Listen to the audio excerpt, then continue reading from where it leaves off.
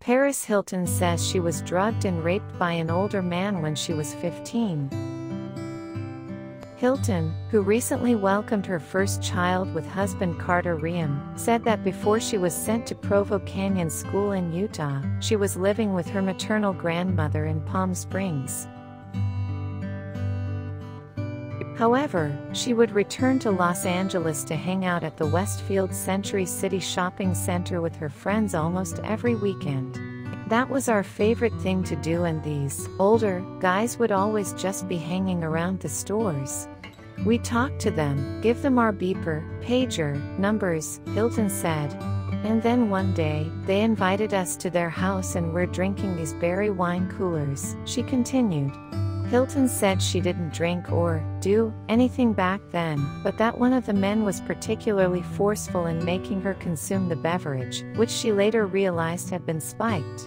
When I had maybe 1 or 2 sips, I just immediately started feeling dizzy and woozy, she recalled. I don't know what he put in there, I'm assuming it was a roofie, Rohypnol. Hilton said she passed out, and when she woke up a few hours later, she knew that something had happened. I remembered it, she said. I have visions of him on top of me, covering my mouth, being like, you're dreaming, and whispering that in my ear. Also, she said she was groomed by one of her high school teachers, also when she was 15. She said I was just such a young girl and I got manipulated by my teacher. He would call me on the phone all the time, just flirting with me, trying to put in my mind that I was this mature woman. Hilton said that one night he lured her outside her home and into his car, before her parents, Kathy and Richard Hilton, caught them. We only kissed, but if my parents didn't come, imagine what he would have tried to do, she said. Not knowing what to do, the teacher took off with Hilton in his car and literally drove through Bel Air at like 100 miles an hour with her parents in hot pursuit. We were going so fast and somehow we got away from them through a red light.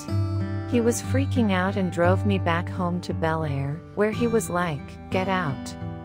She said that she just felt so ashamed by the whole situation, just from the beginning at such a young age, and it really stuck with me in a weird way. To this day, I've not talked about it with my family.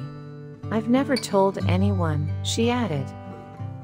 After these 2 encounters, Hilton was sent to Provo Canyon School in Utah, where, she said in a 2020 tweet, her childhood was stolen from her.